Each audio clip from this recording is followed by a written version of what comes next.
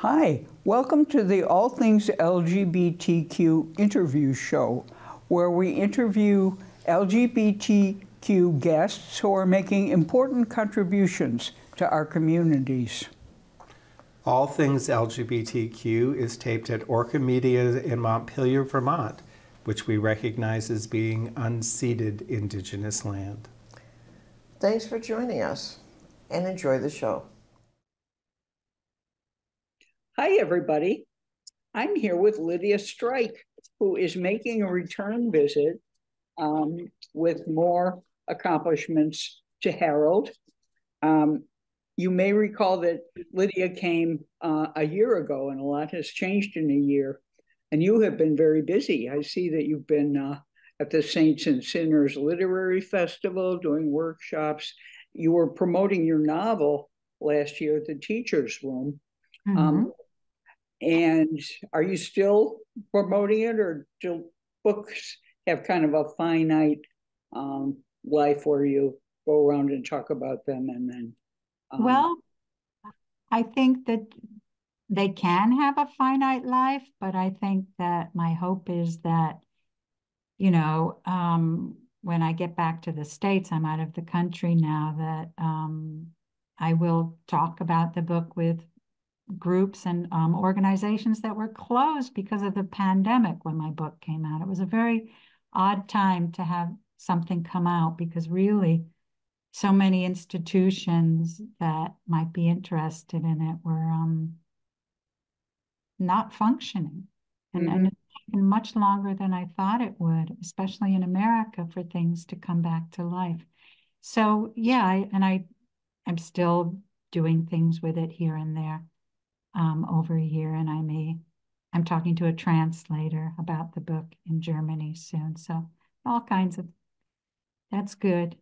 That is good. Yeah. And, you're right that books never stop. I mean, it's in circulation now. People are going to read it, for years to come. Yeah, for better or worse. Well, I enjoyed it.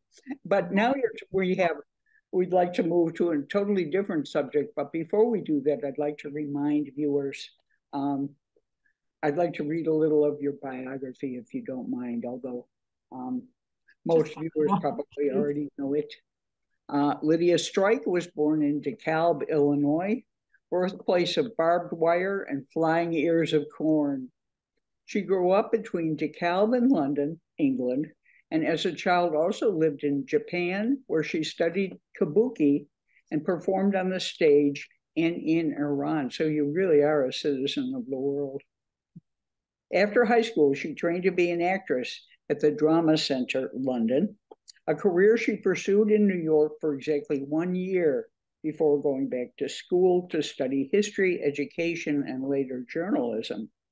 She has a PhD in theater from the Graduate Center of the City University of New York, Dr. Stryk. Her dissertation, Acting Hysteria, an analysis of the actress and her part, was in part an attempt to understand why her own short-lived experience acting the women's part on stage felt pathological. I love that part of your bio. She's the author of over a dozen full-length plays and a few short ones, which have been produced all across the United States and also in Germany and Canada. Your plays have been produced in many places, including the English Theater Berlin, where you're an artistic associate. What is an artistic associate? Don't ask me. You're kind of in a cadre of writers, and your plays are produced. I don't know. Okay. Scenes and monologues. I'm sorry. I think it just means that they've done several of my plays, and so I'm someone they work with. I saw an interview about the novel, I think. Yeah. That was very informative. Your plays have also been anthologized in collections by Heinemann, Applause, and Smith and Krauss. And one of your plays appears in Acts of War, Iraq and Afghanistan in 7 plays. And also another play was and appeared in the anthology Here Comes the Brides from Seal Press. I love Seal Press. That was fun. Yeah. I think go ahead. they'd I saw somewhere that they were looking for material, and I think they had no intention of putting any plays in the anthology. But I had this little play that I dedicated to a couple that I know and loved in New York. Both have passed. And they felt it would fit that collection nicely. I was really happy about that. And the play's called The End of Civilization as We Know It? Yeah, that's it. Yeah. Sounds great. Yeah, it's about two women in their 70s waiting to attend their grandson's wedding. And kind of, they look back on their lives. They had both been married to other people, to men, and how they fell in love, and the regret that they couldn't marry because they'd been friends since their youth. And it was just before marriage passed. So it was a moment where things hadn't quite turned in our favor. Yeah. Sounds great. Yes. So we can get some of these plays by going to Broadway Play Publishing and Dramatist Play Service. Yeah, and they're on my website. There's information about the plays. Yes, and your website will appear periodically throughout this interview, directing viewers to your work, because you really are kind of a Renaissance person. You, besides plays and novels, you write essays and give presentations and do workshops. And I enjoyed your essays when I was preparing for the last interview, the essay about the Frankfurt Book Fair. I loved, because I always wondered what that was like. It's really such a famous event. I enjoyed that. It's tongue in cheek, but it's also deadly serious about this poor writer who shows up and nobody wants to talk to her, of course. The humiliation of being there. And I thought I'd get my revenge that way. It was a great essay. That's fun. I like writing essays. I really like that form. I only came to it pretty late, but it's when I feel compelled to say something, I think it's the perfect form. Yeah, when we last talked, I asked you about your plans, and you said you were kind of involved in the novelistic enterprise, that you thought you might continue writing novels, but now we have a play. So you've changed genres. Not that anyone's committed to one exclusively. So how did you happen to return to theater? Okay, let me explain that. Like all writers, we all have work that we have drafts of, that we've written and put aside for various reasons. And so Safe House, the play we're going to be talking about today, that has just been published by Broadway Play Publishing. Let's put a picture on the screen of the cover of the play. Yeah. I don't see it, but that doesn't matter. So it was a play that I wrote at a moment. I felt compelled to write it because I got kind of fascinated by the world of espionage and these moles that were uncovered. What were their names? Wrote them down. Robert Hansen and Aldrich Ames.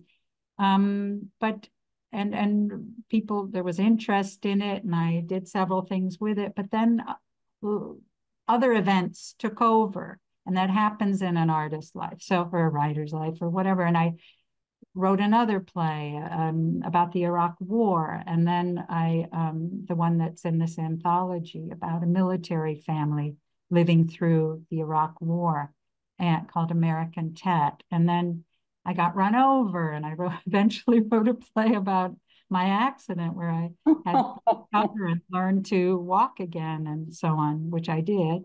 And I also learned that recovery doesn't always mean walking again, which was an important lesson that I learned. but I didn't, as it happened, walk again. And, you know, so then this play was sitting there, and then we came into this horrific moment with Russia invading Ukraine and the world kind of out of kilter again in a way it really hadn't been for a very long time. And I thought, my God, this is really the moment for which I wrote this play, Safe House. And I took it to my publisher, one of my publishers, and Broadway Play Publishing, and luckily he felt the same. So it's, of course, I went back into it as one does, and you know, looked again at it, and felt that this was the moment for this play. So that's how it evolved, and why it's published now, why it's being published now. Can you remind us a little about Robert Hansen and Aldrich Ames and their? Well, they were two high-level intelligence officers. Robert Hansen was in the FBI. Aldrich Ames was in the CIA. And for years and years, decades and decades, they were providing information to the Russians. And they were eventually, I think Hansen was discovered first, and then that led to uncovering of Aldrich Ames. And I was interested in their personal lives and their wives. They both had wives, and that's what always triggers my imagination, the women in these stories. So it was really the wife who inspired my play Safe House. And so as I imagined it, there is this high-level intelligence officer and his wife, and they welcome into their home a cultural attaché from another country. And I don't identify the country because I like to leave things open when possible, because this third character, this cultural attaché, this woman from somewhere else, she could be from many, many places. So in other words, many, many female actresses could play that role. And I like that it's open to, and depending on where she comes from, colors in many ways how the audience responds to the story. And then their relationship, it becomes a kind of a triangle of dependence and a kind of passion. And ultimately, I believe a kind of a love story between these two women. Don't you think? I mean, it's not explicit, but it's there. It's really, you know, it's really compelling, that part of it, the scenes between them. You insist also that it's contemporary. I seem to recall that direction in your notes. Well, and, yeah. Okay. I mean, it continues. I mean, espionage and secrets and betrayals and nations trying to get information about what other countries are doing or other organizations are up to will never end. It's continually there. And at times it rises to the surface and we hear about it, and other times it's under the surface. And in crisis moments and times of extreme war, I think, God knows, we may be on the brink, or we're in the early stages of world catastrophe, or maybe we'll pull back from it. But certainly this is a time when knowledge about what is happening in other parts of the world is central to trying to provide security or not, as we can see in different parts of the world right now. It's a 90-minute play. Why a short play? Yeah. Most of my plays are short. I don't think much needs more to be said than needs to be said. I don't particularly, and my plays tend to be very compressed and concentrated. And so they're in that case, there doesn't need to be a lot of extraneous information or scenes. I think I can get a lot into scenes. I have kind of a skill, I think, to do that you can learn a lot in a very short time. And a lot of the scenes in this play are silent. Yes. I have a quotation I'd like to share with you and ask you to respond to. It's from your notes in the beginning of the play. Intelligence exists through facade and charade, a deadly form of theater. Related is the role of art, which you have in quotation marks, in the state apparatus embodied in the figure of the cultural attaché. So I love the figure of the cultural attaché.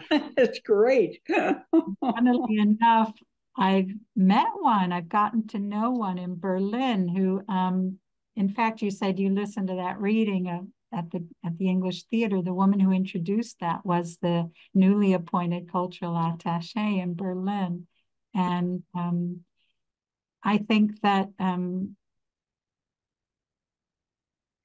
because I've always wondered what really is the role of the cultural attaché? Who is this person? And what might they be?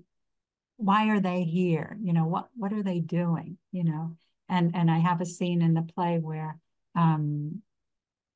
Mary, their first scene alone together, she asks her, what does a cultural attaché do exactly?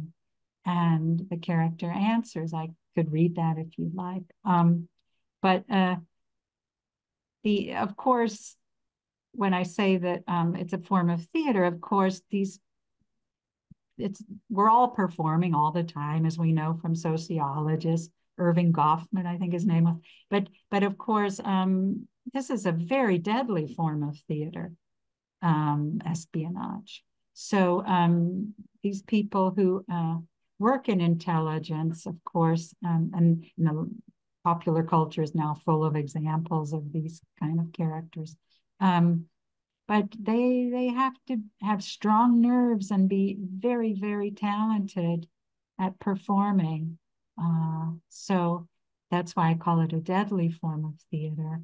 And of course, theater leads to this idea of the cultural attaché and the arts. And, you know, we know that when nations and powers want to show some kind of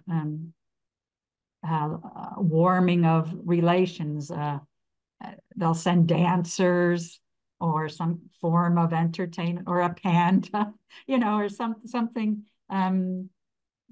These art is used. Artists and art has always been used and manipulated by those in power. And I think there's something of that in this play too, whether artists know it or not. You also talk about humor in the play and the importance of that. And the character Henry could be humorous, you suggest. I want to ask you about his whistling, which is whenever he has secret communications, he whistles after he wraps it all up. Can you talk a little about that? Is that just to ground him in the popular culture, or? Well, I think that a play is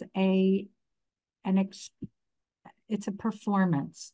So there are many levels, and there's a visual level, there's an intellectual level, but there's also a sound.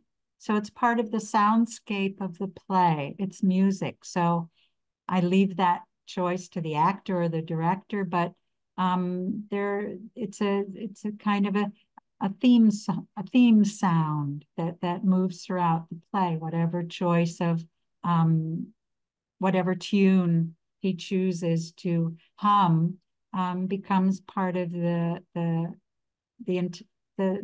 total art of the play.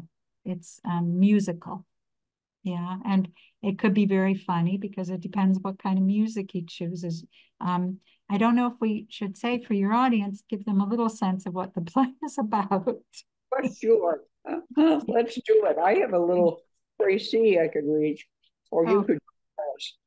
Yeah, go ahead if you'd like.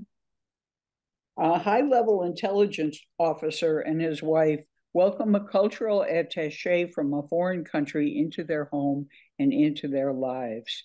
The result is a triangle of danger and passion, a play about secrets and what they do to those who possess them.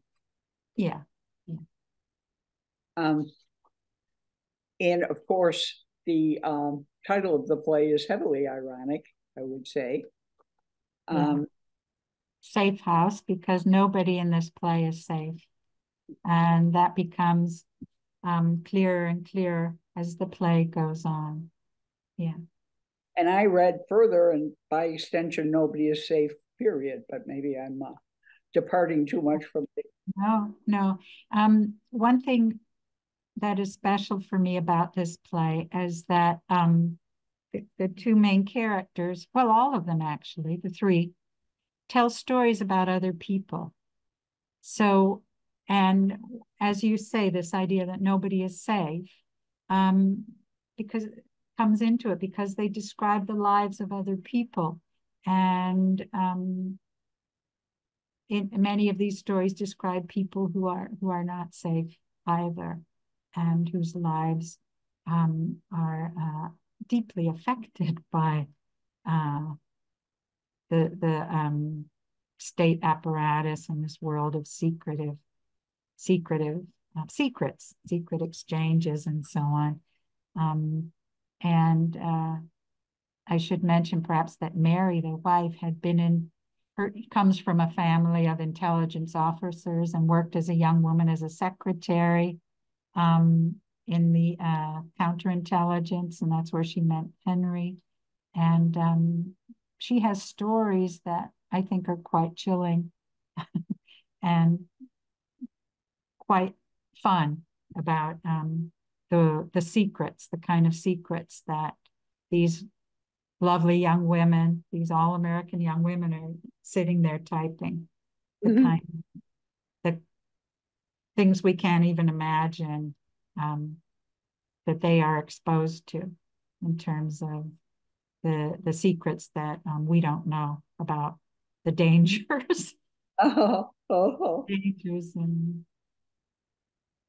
yeah. Well, I'd like to switch gears if you don't mind, and ask, like I know how it works in fiction pretty much with book launches, but how do you market a play?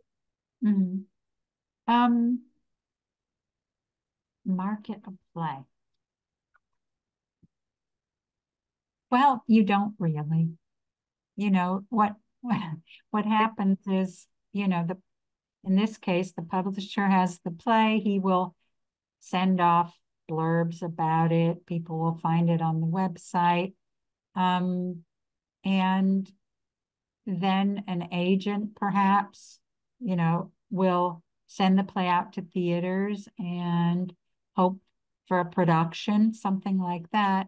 There's no kind of general marketing of a play. Doesn't work in the same way as the publishing business generally. But playwright agents often, you say. Yeah. I've had a number of theater agents, and so but everything's changing. The whole structure of the arts is in a completely transformative moment. So, just like in publishing, many people are turning to self-publishing, and there are other ways that people are presenting their work. and getting it read and responded to. And I believe that that is also happening in the theater. You know, especially with what happened with the necessity of using Zoom to reach other people with theater. So there's a wider audience, and there are other methods of reaching people. And so those old structures where you needed an agent and a literary manager and even a theater are kind of dissipating.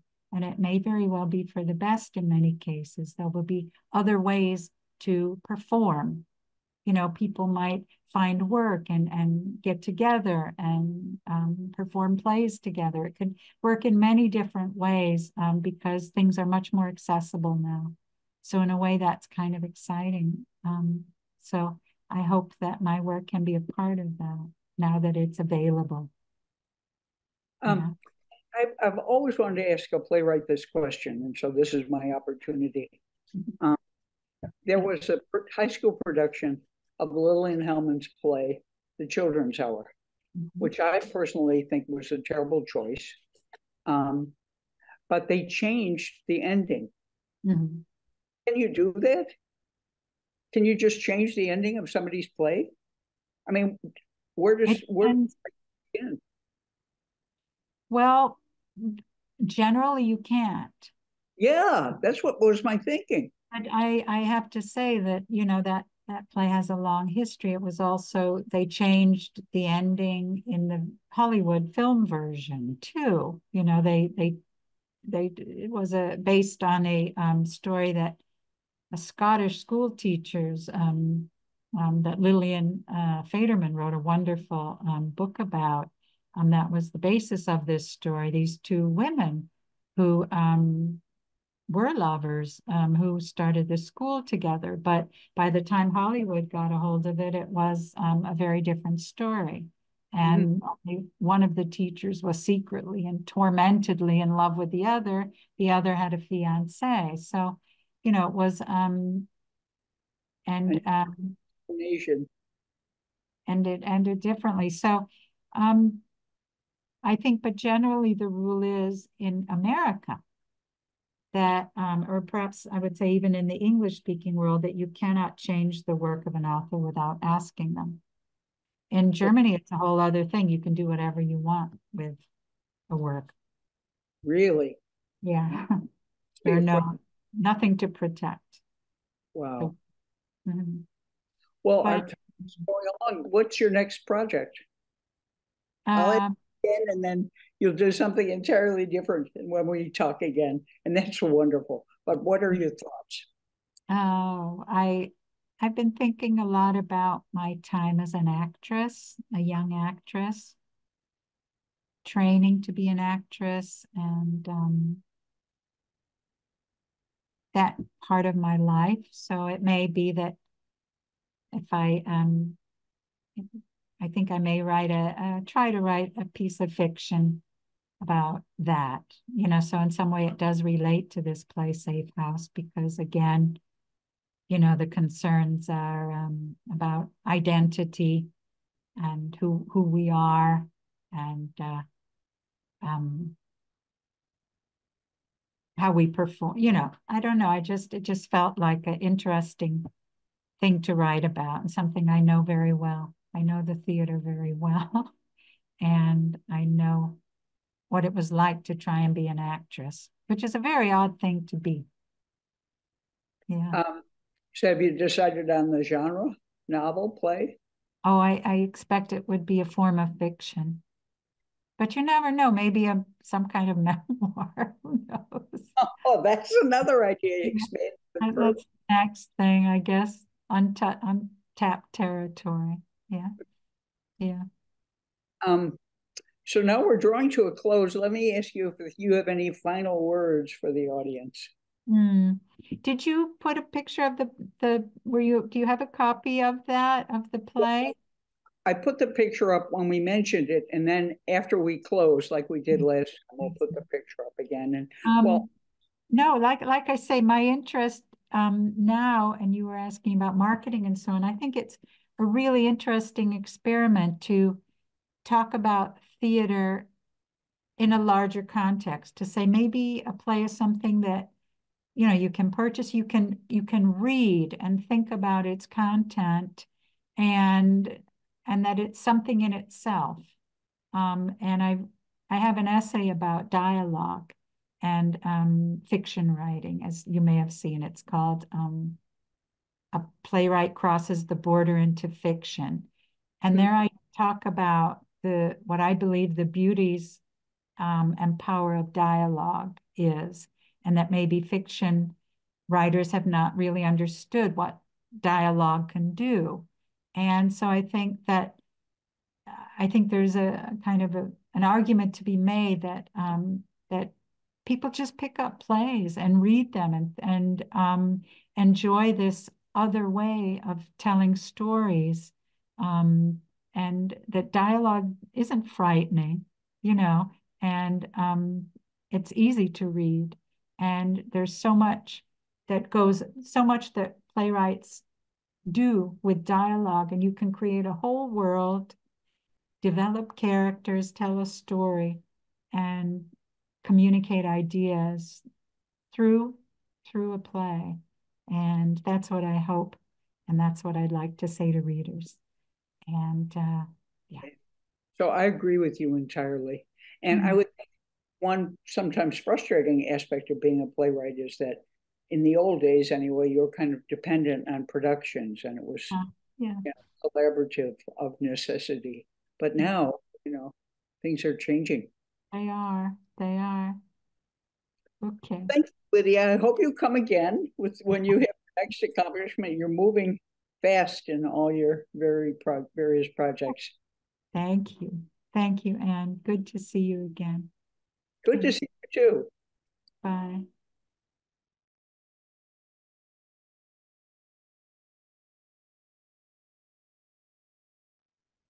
Hi, everybody.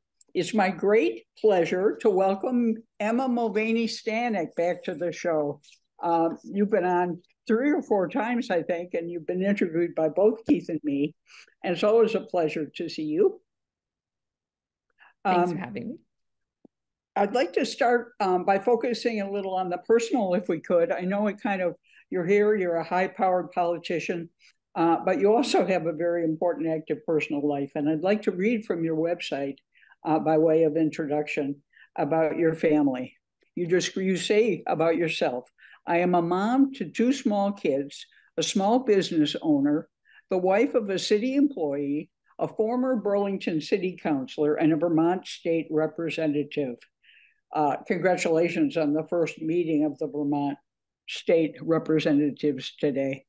I have spent years as a labor and community organizer, working to make our world more equitable while ensuring that everyone is safe and everyone else feels a sense of belonging. And now I'd like to show you a picture, if you don't mind, of you and your family. It's a great picture. However, we need to move on to your current project, which is very exciting. You've decided to run for mayor of Burlington. And this is really an important race. It's the first open seat in 12 years. I'd like to say when you win, you'll be the first woman and the first lesbian mayor of Burlington. And you're going to be debating around the city in the next few weeks. The election is what? No, March 5th. March, and it's a town hall election. It's a town meeting. It's town meeting, local election, March 5th, 2024 will be the big day. Yep. Well, tell me, why did you decide to run for mayor? You're already a representative in the House. Yes, it's a great question. And honestly, I've always wanted to run for mayor of Burlington. I've lived in Burlington nearly 20 years now at this point. I grew up in central Vermont, but the big city, once I moved back to Vermont after college, the big city always attracted me. The beautiful lake, the vibrant neighborhoods, so the different little economic centers throughout town between North Street and the New North End, Pine Street, and of course downtown. There was just so much vibrancy and life, and it was always the town I would gravitate to growing up in Barrie at the time. And so when I came back to Vermont, it just felt like home, and I have a deep love for this community. I've chosen to raise my kids here. I've put my roots really deeply into this community. And the reason why I'm running, frankly, is this deep love. Burlington is experiencing a lot of suffering on our streets. As a mom of two small kids, as you mentioned in my bio, I have a deep commitment to making sure this community is a healthy place where everyone can thrive, where we see each other as neighbors, where we come up with solutions in a collaborative way. And as I've served in the state legislature and I come home at night, I've been really concerned around how divisive politics has become on a local level. It's sort of like all of the things that really are pulling our democracy apart on a national level have found their way into our local community, and the blaming and the inability to work together. And it just became intolerable for me, and I wanted to make sure we had a different leadership option. And I had decided actually to run regardless of whether the current mayor was going to run again, because I felt so passionately that we needed to have different leadership. What we've been doing in the city is not working. It's actually further pulling our community apart.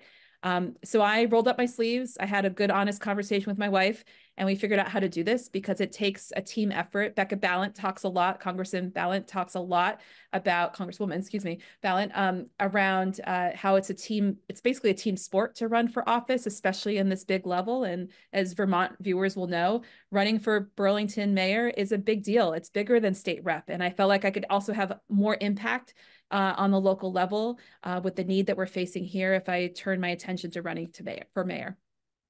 And you're right, spouses need to be on board. Yep, and kids. And kids, absolutely. So what differentiates you? Right now you have one opponent who's been endorsed by the Democratic Party. What differentiates your candidacy from hers? And while you're talking, if you want to dispel any myths that may be circulating about you. Sure. Yeah, that's very helpful. So there is one other opponent in the race at the time, one other candidate, and my opponent and I served together on city council about 10 plus years ago when I served from 2009 to 2012. And at the time, and she's been pretty consistent, she's actually quite a moderate Democrat when you look at the values and the position she's had on issues. I like to mostly talk about like what I'm standing for, my vision, but I'll tell you the big core differences so far is that my opponent really is focused very narrowly on public safety and not even a broader understanding of larger community safety, but very hyper-focused on policing and overusing, in my opinion, criminal justice system to solve all of our problems. And frankly, I wish it were that easy. But the big distinction I would say is that I have an analysis on what our community needs that views safety as a community safety issue where multiple complexities can actually be understood at the same time, knowing that no one entity will solve the challenges of Burlington. So it is not how many police officers we have that will solve all the challenges we have with unhoused folks, people openly using drugs in the streets, people's felt sense of safety or lack thereof. It's sort of like a false setup that policing is the one single solution. And this has been a national trend in many cities across the country. Left candidates, Democrats in most places, are getting attacked around trying to reimagine policing and opening up this conversation of community safety in a broader way that's more holistic and identifies the fact that we need a working mental health system. We need social workers. We need frontline workers who are equipped with the professional background to help people in a medical crisis or a mental health crisis, or frankly, just there to connect people to services. And that actually has to be coupled with partnerships with the state, which is, I think, another big distinction point is the fact that I bring state policy making experience to this race that my opponent does not. I have those relationships. I have an understanding how state government works. And the biggest thing is that Burlington has long had this culture of being separate from Vermont. In the State House, there's this weird culture where Burlington is not seen as needing state support. We're seen as coming in and like telling everyone what needs to happen. And I would, as a former labor organizer, I will tell you, it's fundamentally about collaboration that makes our democracy and community stronger. And I would have a much different approach that is open-handed and one that really connects common cause between Burlington and other communities in the state. That we know that collectively, these are Vermont challenges showing up on the streets of Burlington, the housing emergency, the substance use emergency, the mental health crisis. This is a Vermont challenge, and this is the time to work collaboratively together and not in isolation. And the last thing I would say is housing is probably the other big difference between myself and my opponent. I have a long track record of supporting affordable housing and from an economic justice lens, where we need to be densifying housing in village centers. In this case of Burlington, we need to remove barriers that have long been in place that have led to this housing emergency, that include rezoning or upzoning, I should say, is kind of the term these days, where you change single family zoned units to allow more denser housing, so 2 units or 3 units to be built in that lot, in that place. And my opponent has long opposed upzoning and prefers single family units. And that has just prevented Burlington from growing as it needed to grow to make sure we have enough actual physical places for people to live. And now we're living in that reality where this structural failure has led to, compounded, I would say, the problem that we're experiencing in the streets of Burlington. As you've been campaigning for this job and talking to people, what do people seem most concerned about? Well, I've been door knocking for a good month now, and I love door knocking. I think it's a very important thing for candidates to do, even on this level, because you go right to the person. You first of all see how they're living, you see how they're experiencing Burlington, and you get to have a real honest conversation with people at their home around what they think the priorities are for Burlington. I've heard obviously community safety, but I've heard 2 different kind of interpretations of community safety. I hear the stories of people who, and mostly people who have this underlying compassion for people, that they don't want to just simply consider people other and push them out of Burlington and make them out of sight, out of mind. They really want to find a compassionate solution that get people the services they need. I've been encouraged by people's response around the drug and substance use disorder problem we're facing, with one, again, of compassion, where we need to have as many open doors for people as possible, and that includes overdose prevention centers. If we talked 6 months ago, I would say there's a mixed reviews on that. At this point, I think most people know that's a life-saving tool that we must consider at this point. And then, in terms of the other groupings of people, I think some people are hesitant. Folks who've lived in Vermont most of their lives, perhaps not lived in a bigger city, who've not seen people camping on streets or openly using drugs in streets or seen needles on the ground. There is this fear that people have, which is legitimate. And I think it's important for us to really break down, what does safety mean? People should feel and be safe in Burlington, but I'm also concerned about how unsafe people physically are right now, who are at the point where they're suffering so badly that they're openly using drugs on the streets, and they're living in tents in the middle of winter in Vermont. Like, to me, that's the priority safety need. And while we work to build a safer community for everyone to thrive, where everyone truly is safe. Well, that corresponds with the 3 focuses of your platform, which are community safety, affordability, and livability. Could you talk a little about livability? I mean, it all kind of ties in together. Absolutely. Well, I think that's it's important to look at policy not in a siloed fashion, but really about how things are interdependent and either help each other when you think about it holistically, or you can create harmful policy when you're too siloed in your thinking. So for livability, that piece of my platform started with just a focus on climate, and I actually expanded it to include people and safe communities after talking with over 100+ people when I was in the listening portion of my campaign. As a good organizer, it's about, you have 2 ears and 1 mouth, and it's important to listen to people to help inform what is really needed in the city, because the people have that wisdom. I truly believe that. And I expanded it because it's one thing to have a healthier environment and working towards really with some urgency, our climate emergency. And another piece of that is livable for the actual people as well. And there's nothing that so starkly tells us that we have to work on that than the shootings of the 3 Palestinian students not too long ago, this hateful violence. It's, again, right here, as I mentioned before, about the divisiveness. Hate is also here in Vermont. It's here in Burlington, and we have to be conscious in our attempts to build an inclusive community where people feel they belong and they safely can live here, regardless of their identities, whether it be racial identity, gender identity, or sexual identity. This is truly about consciously bringing that to mind. And frankly, the fact that we've never elected a female mayor or an LGBTQ mayor before, that matters, because when people don't have that lived experience and they're sitting at decision tables, they move with either less or more urgency because they know exactly what that's like to experience racism. We've never elected a person of color for that matter, either experience racism or homophobia or transphobia. It matters. It matters to have those people in decision-making places. I agree entirely. I have a question about the lake. As I told you before we started taping, I have a friend who's an expert who says that this is a little long, that the big problem at the lake that concerns Burlington is the cyanobacteria blooms. You know about them, I'm sure, that cause so many beach closures. Part of this is caused by warming climate.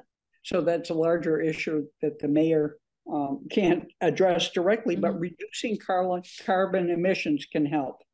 The more immediate thing would be for Burlington to expand its wastewater capacity so that the heavy rainstorms, you know all this probably, it was news to me, but I thought I'd ask you about it. We're getting these heavy rainstorms due to the warming climate, and they overflow untreated sewage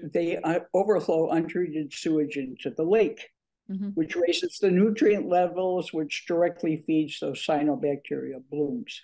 Beyond that, anything a mayor can do to reduce runoff into the lake would help reduce the pollution getting into the lake and causing these problems. So, as mayor, how would you respond to that? How would you reduce the pollution getting into the lake? Well, Burlington has to play its role, but it's also about upstream communities, right? So it's about making sure that there is again, collective understanding that the lake is multiple communities' responsibilities, not just Burlington. We are the biggest city on the lake. We play our role, but it's bigger than us. And we do have a combined sewer system, which means that both rainwater from storms goes into the same pipes as our sewer, and it overloads the system with a sewage treatment plant, or we have 3 of them technically in Burlington. They do get overwhelmed when there's that high flow of these 100-year storms that are happening way more frequently than 100 years. And so moving stormwater off of that system as much as possible is critical. And also acknowledging, though, that as we hold this other priority of needing to build more housing urgently, that continues to put more pressure on our infrastructure. So our sewage treatment plants were built to support a city much smaller than the one we're trying to grow into. So we really have to grapple and pace this reality of doing investments and upgrades to our sewage treatment plant to handle the increased demand on it, while realizing that takes investment, that takes significant investment, which we have to sequence with all the other needs of Burlington. The other piece, of course, is that it's not just what gets pushed out in a storm, which is notable, but also just for the record, so folks know, it gets pushed way out into the middle of the lake in terms of where it actually gets discharged, there's a lot of dilution there. The other major contributor, frankly, though, is phosphorus that's coming in all of the feeding rivers and streams into the lake. And this is, again, why I really want to emphasize, yes, Burlington has a role on it, but there's a lot of sewage treatment plants that sit on rivers upstream of Lake Champlain. There's farmlands that have lots of phosphorus that wash into these rivers that wash into the lake. And then when we have big storm events like the flooding this last summer, though that really spikes the amount of phosphorus that gets pushed into the lake, which frankly contributes even more to these blooms. And it's, for the first time, because also climate change is happening, the lake, a lot of people are actually cold dipping now in the lake and whatnot. So this is a year-long challenge now, because the lake doesn't freeze anymore and people are accessing the lake throughout the year. So quality of life is dramatically impacted, as well as just frankly the actual ecosystems when we don't handle this with the kind of urgency that's needed. So there's a lot to do, but it's bigger than Burlington, while Burlington also needs to do its part. How interesting. I learned a lot from that answer. Thank you. Yeah. I have one more question that calls for a little reflection. I think you started your involvement with electoral politics in 2006 when you worked for Scudder Parker's campaign, and you were a community organizer before that. So you've been involved, and you majored in political science at Smith. So you've been involved in politics for much of your adult life, and things have changed. As you reflect on your years as a politician, how has your thinking changed? And more broadly, how have things changed in the political climate? That's a huge question. I love it, though. It's a great question. And actually, I would probably say my political career started when I was age 3, because my dad ran at the time for Washington State Senate, and we lived in Marshfield at the time. Somehow Marshfield was in that district. I think I have the district right. Anyway, I remember handing out flyers as 3 at the Marshfield General Store. So that's really when I got started. So just so we can update. And your grandmother was a real active Democrat, is that right? Yes, in Long Island of all places, which, in the 50s and 60s, holy moly, taking on that role. Yeah, she was a spitfire. I literally get all of my that energy from her. She was a strong Sicilian woman. I love her. She was great, and also about like 4'8", I think. She was very short, but lots of fiery power. It's really a great reflection question, because I think great leaders, or good leaders at least, have the ability to reflect about how things are not linear. And one should have a practice in reflection to know how and when to adjust. And one thing I've really learned over the years, because I first served in my elected capacity, at least in 2009 as a city councilor, is that most of the elected roles in Vermont are so part-time that you have to be a generalist, and you have to really understand how to be effective with that really tricky setup structurally, right? Like, you're very part-time, and most people have to hold another job in order to even do public service. So I've learned a lot about capacity. I've learned how to try to narrow my focus to really hone in on things that I can really specialize in, so I can be effective in that work, rather than trying to be perfect and an expert on all policy areas. It's really not possible, which has really fed my understanding and my deep commitment to working for collaboration and working towards compromise, because you have to rely on your colleagues. That's actually the best of democracy, is when you have that trust to be able to really rely on each other to develop things together, because at least in the legislature, there's multiple committees. There's also committees on city council, of course, to do that work and to do some of the vetting, and then be able to build upon that initial thinking. So I've learned collaboration. I've learned around narrowing my focus. I've also learned you can't die on every hill. I mean, I come from an activist background, and man, in my early years, I was like, everything has to be like if I have a worker background, right? Like workers' justice background, everything has to be for workers, and everything has to have this high level of labor standard or something. And I've learned that you cannot do that on every single issue, because you become ineffective that way, because that is not a headspace of bringing true collaboration to the table. If you are certain on how right you are, and it must be this absolute perfect version, in my head at least, of policy, otherwise nothing else is acceptable. I learned that pretty quickly, that you can't be effective that way. And that's actually not how best policy is made, because that skews towards, just my way of thinking. And we have to really broadly represent our neighborhoods, our districts, our city. So it's been wonderful, though. I have to say, it's the best job I've ever held. I've always considered my day jobs the way I can do my political work over the years. I wish that Vermont can get to a day where we can make these jobs a little bit more livable for folks, so that it could be more accessible. I've been a long time advocate of legislator compensation and changing that system in the State House, so that working people, that demographic of like 20 to 50, can actually be better represented in that building, because it's not, especially people who have young children, who are working parents. As I said before, representation matters. Same thing for this demographic. The policymakers set an agenda and a set of priorities, often based on like how they see the world. And when there's a whole big swath of our population missing, those priorities get skewed to really off of what I think working families in particular need. So my hope is that this lovely and amazing democracy that I love so much in Vermont and in the city of Burlington becomes even more accessible for folks, those who choose to be elected. But the last thing I'll just say is I've also seen a lot around how community engagement is a vital part of this democratic experiment that we're living in. And another reason why I'm running for mayor, frankly, is that the community engagement has become very opaque and challenged here in the city. If people watch city council meetings, they are harmful, they're aggressive, they're very transactional. They're everything that, like, frankly, would turn any feeling or thinking person off of local politics and government.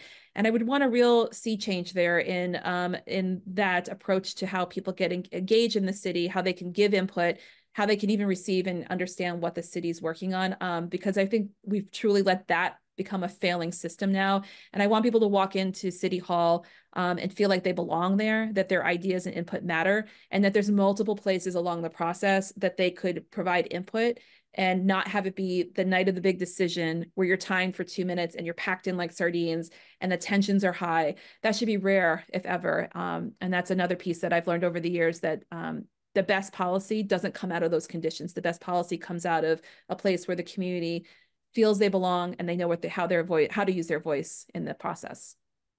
Well, I applaud you for jumping into the fray, because people are leaving. Yes. Yeah. And you think that we're sort of in a cycle of negativity, or Anne, could you just repeat that question? Sure. Do you think the country is in a cycle of negativity, or even in the world, or is it just something that we can work through? It's not apocalyptic. You say that one more time. Sorry, my technology failed me for a hot second. Oh, that's okay. You think that this we can work with the current negativity and emerge triumphant, or at least working with each other? And your experience working on the Commerce Committee, the House Commerce Committee, where you collaborated with a lot of people, some of whom had different political views, demonstrates that you're able to do that. Yeah, the only way I'm a progressive, those values align most with my politics. But in the State House, I'm one of 5 progressives in a body of 150.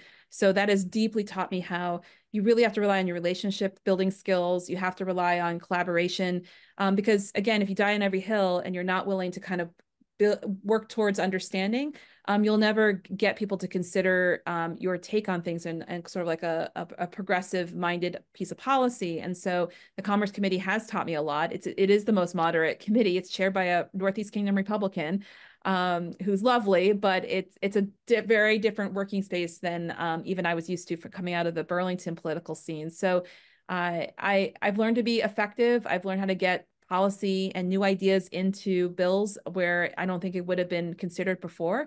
But the only reason that's been the case is because I have strong relationships I've built with my colleagues and shown my process for how I developed that idea, or asked a series of questions that led to helping most impacted people, like BIPOC-owned businesses, for example, be able to tell their stories in the legislative space where they have often not been asked or not been invited in. So that is, I think it's very much possible. And I think it's not going to be overnight because culture takes time to shift. But I think this is a huge opportunity for Burlington to set a different tone. And I hope that happens with my election. Thank you for joining us. Thanks so much, Anne. I appreciate the time.